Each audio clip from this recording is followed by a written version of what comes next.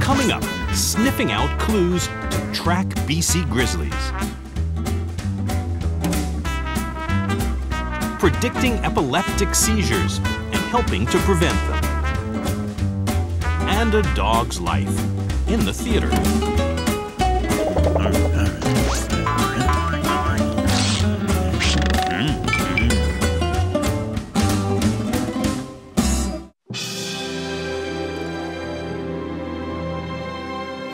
Welcome to the heart of Canada's bear country. Get the bear. Get him. Lucy and bear biologist Wayne McCrory are on a fact-finding mission. Get the bear over there. Get him. There.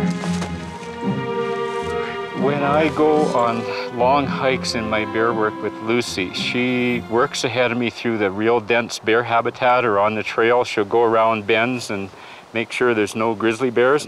So she's like my early warning system for my work, which can be quite dangerous. Lucy, a Newfoundland Lab Border Collie cross, is helping Wayne determine if this hiking trail is popular with bears.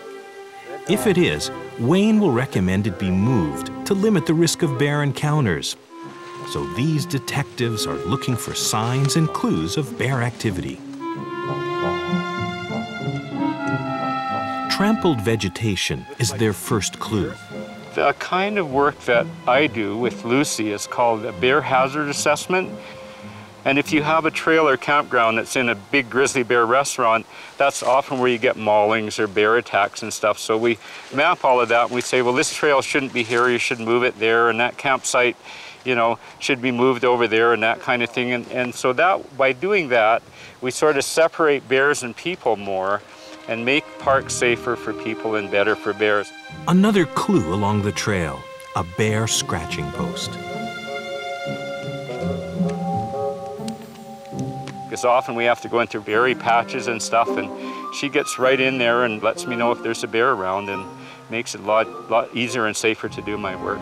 Good dog, what a beautiful treat. Not only does Lucy keep Wayne safe from bears, she's an ace at sniffing out signs of them. I wouldn't trade her nose for any computer, any smell synthesizer in the world. Oh, you found some grizzly hair on the rubbing tree. What a good dog.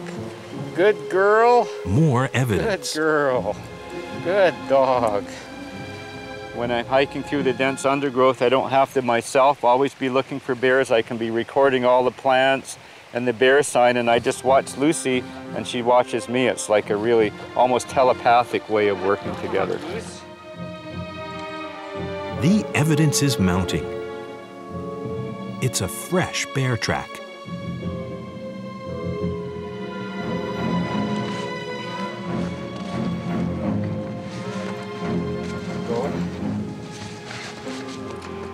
The kind of control that I have with Lucy is doesn't require a leash. I have what I call a verbal leash with Lucy. One of the more powerful commands that Lucy is trained to respond to that just totally activates her is, go get the bear.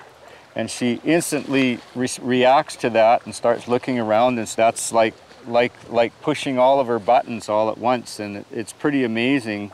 That, along with if she does go chase a bear at that command, is you know, the whistle that brings her back is like an obedience command, which brings her back again. So she knows that. You know, it's pretty amazing how the animals like dogs understand and respond, and you know, are responsible for communicating. Right, Lucy?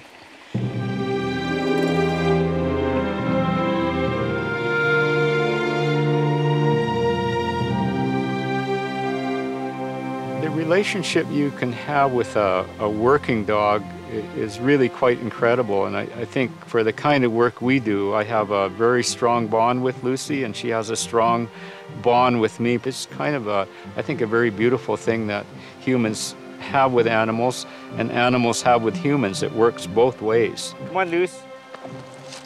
Nothing around here in the way of bear use, so I think we'll be okay to spend the night here. Gonna pitch our tent and get a little fire going and have something to eat. Okay, we better get this tent up before it gets too dark. In remote areas, Lucy and Wayne go out for a week at a time and camp. I sleep very well at night because when Lucy comes in the tent with me, she's monitoring. When a bear does come by, which has happened, you know, she will wake me up by barking and stuff.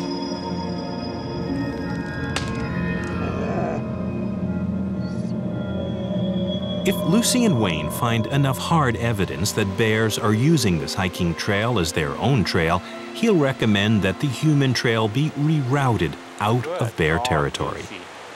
Good dog.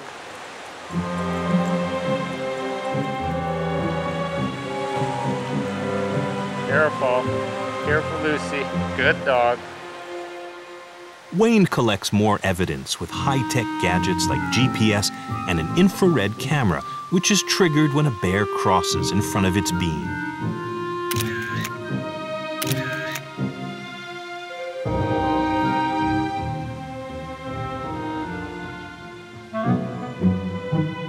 Lucy and Wayne have finished their investigation. It's time to head back home. Come on, Luce. Darling. Come on, Luce. Sweetie. Yeah, had a great day. Come on, Lucy. Look at Lucy. Hi, Luce. Hi, sweetie. Did you have a... She is. Look at her. Did you have a good trip? Did you see some bears? I'm very proud of the work that Wayne and Lucy do, and that's part of the reason why I married Wayne, is I'm so proud of the work that he does to save habitat for bears and for all the other creatures that live in the forest and in these beautiful places. Go get the stick. Go get it. Go get the stick. Go on. Go get it. Bring it. Good girl. Bring it. Where's the stick? Good dog. Good dog. Good dog, Lucy.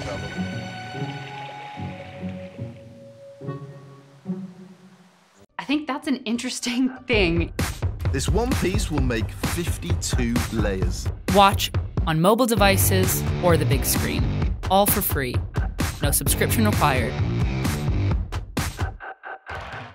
The pair's findings indicate that to make the park safer for people and better for bears, the trail should be moved. Set a remote camera by you. Doing a good job. It's pretty nice. Lucy and Wayne's work has helped keep people and bears safe by rerouting trails in over 15 parks. Having traveled in places in the United States where the grizzlies are extinct, you have the mountains, you have the wilderness, but you have the spirit gone from the wilderness. And it just, I mean, they have a right to exist too. And I really feel like part of my life is dedicated to setting aside large sanctuary areas for bears. In fact, 500,000 acres of British Columbia rainforest have recently been set aside as a bear sanctuary, free from logging companies and people, thanks in part to the efforts of Lucy and Wayne.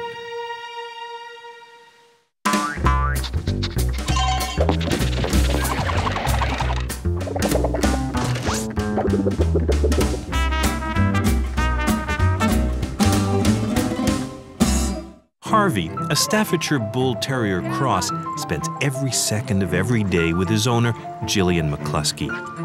Gillian suffers from lupus and severe uncontrolled epilepsy. She needed to try something different because medication hadn't helped. He's a good lad. Gillian qualified for a seizure alert assistance dog from Support Dogs UK, run by Val Strong. They trained together for 8 months. Harvey walks at exactly Gillian's pace and looks up at her constantly.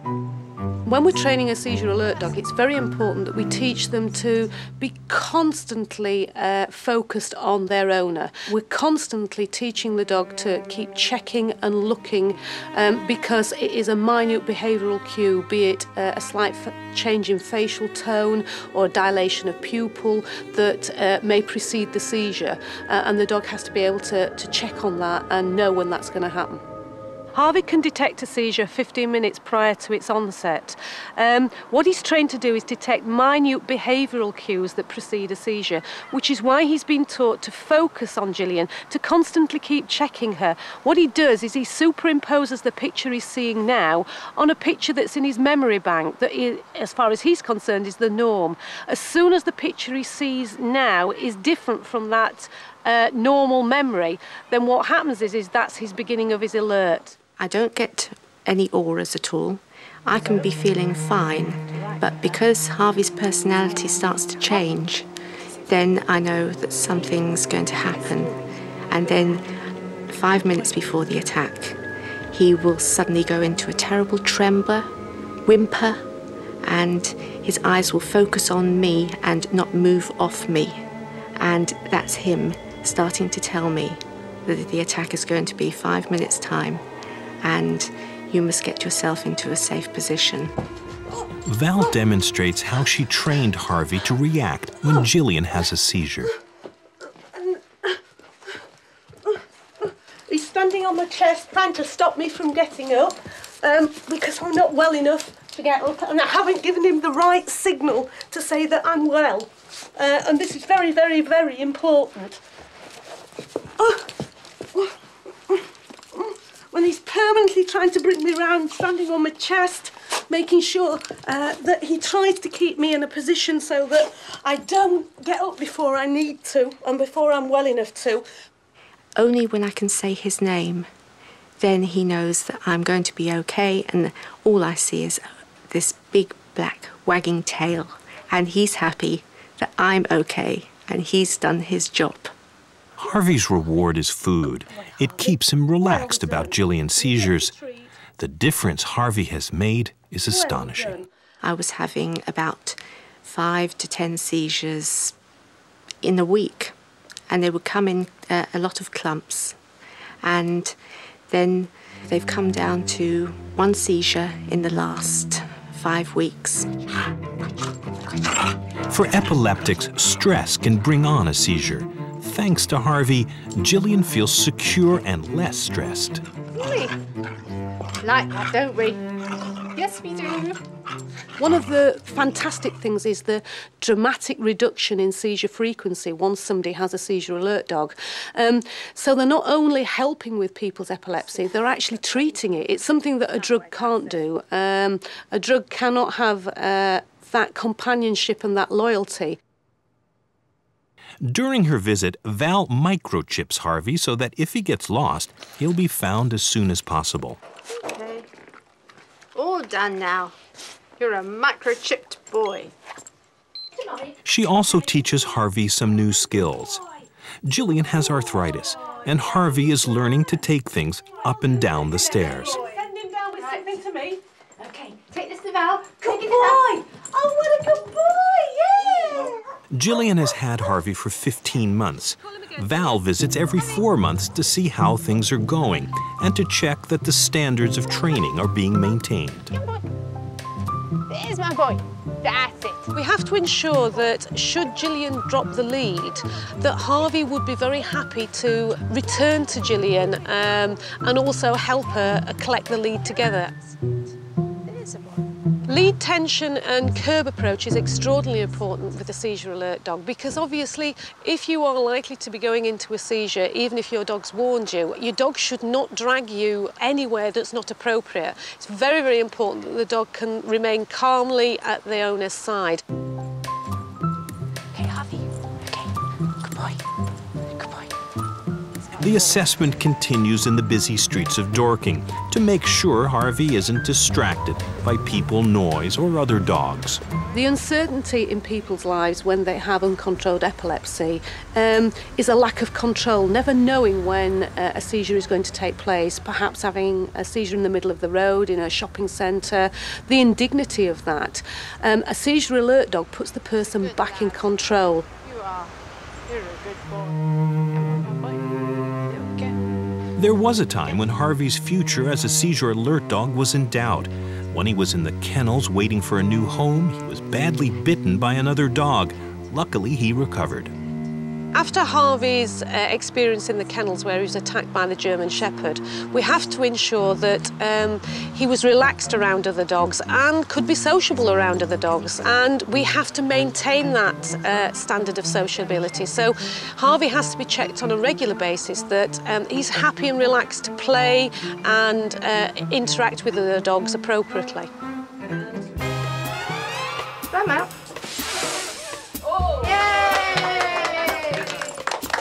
Harvey's been trained not to be distracted by food at home or in restaurants. Jillian's father's birthday is a good test. Harvey down, Harvey settle. He can be in a room with lots of people and people eating and everybody around him. Doesn't bother him at all. He just takes it in his stride, and all he will do is he'll be with me and watching out for me. Val has finished Harvey's assessment. Harvey seems to be doing very well. In all the seizure alert dogs that we've trained, Harvey is one of the best, I have to say. He's got a wonderful character. He's a little cheeky chap, I have to say, but his ability is outstanding. Good boy. Harvey's abilities were recognized recently when he won a national award. This is Harvey's trophy for being one of the finalists in Golden Bonio's Dog of the Year. And Harvey came a super second. And that is why he is the best dog there is around. He is #1 dog. I don't worry about not coming first, but second is good enough for me out of the 2,000 entrants. Jillian's mother is thankful Harvey came into their lives. The difference in Jillian since she got Harvey has been remarkable. She smiles a lot. She goes for walks on her own and she has such confidence. She talks to people all over the place. Because of having Harvey, he's there, he watches out for her. I think he gives her unconditional love, and she certainly gives that back to him. And no, it's just wonderful. Training a seizure alert dog is very rewarding. To see the change in somebody is absolutely brilliant. In particular, Jillian, she had low self-esteem. She needed independence. She needed that security. She was desperate to be Jillian. Harvey has provided her the opportunity to live a very positive and active life. There's no words for Harvey because he's changed my life completely. I couldn't do without him now, and I couldn't imagine anything happening to him now because he's worth my whole future, my whole life. I'm feeling that freedom, which I lost so much through the last 30 years. It's just wonderful. He's so great. Aren't you? Yes, I love you too. Yes.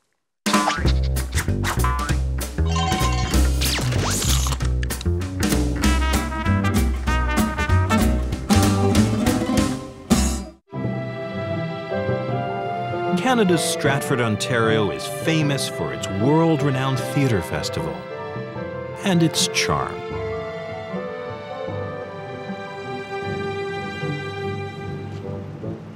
At the Avon, one of the theaters in town, Chekhov's The Seagull is playing. Every actor has a different way of preparing for a performance. One actor in this play likes to get some exercise and fresh air early in the day with a walk in the woods. Chokidar, a brown Labrador, is the most famous theater dog in the country. She and her owner Rod Beatty are both appearing in The Seagull. Chokidar's 9 years old now, 9.5 years old. And like many older dogs, she's slowing down. She has some arthritic problems. It helps her to warm up before she goes to work. We have to make sure she's as supple as she can be. Chokidar's been in theaters all her life. And I suppose what it is that she can smell when she's in a theater. She feels like it's a second home. Rod keeps clippings of Chokidar's stage appearances. She's been in Arthur Miller's The Crucible and Shakespeare's Macbeth. Chokidar is Rod's traveling companion when he takes a show on the road, like his famous Wingfield plays. Whether at home or on the road, Chokidar always sleeps in her traveling crate, so she has the same familiar environment. The secret to keeping a performance fresh in the theater for any actor, canine or otherwise, is to go in with the right attitude. She goes in with unbounded joy each time, and her attitude is infectious so that it actually helps the rest of the company. I think the phrase "go to work" to her means unbounded joy and attention and rewards. Oh, sweetheart, how are you? Into your dressing room. Into your dressing room. That's a good dog. Ann Stewart is the stage manager. Chokidar has a dressing room here in stage management where we work. She has a nice blanket to lie down on and her water, and she does get the occasional biscuit from time to time.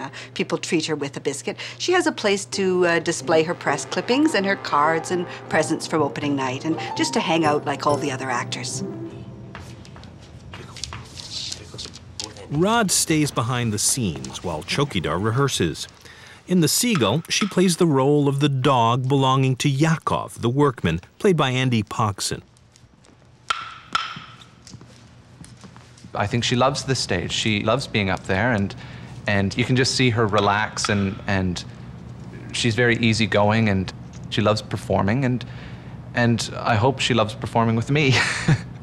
There's been many times that I've talked to people about The Seagull, and the response they get was they don't quite recognize me until I say, well, I was the one with the dog. And then, oh, of course, you're the dog.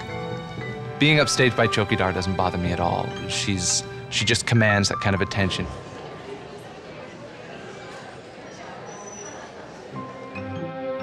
In their dressing rooms, the actors get ready. But there are no butterflies for Chokidar. She knows her cues, where to walk, where to stand, and when to wag her tail.